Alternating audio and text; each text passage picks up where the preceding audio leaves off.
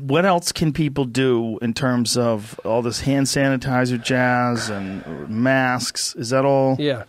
The hand sanitizers actually are a great thing for stopping a lot of infectious diseases. They actually are really good. They're good for your hands, in terms of the skin. They kill the bad bugs.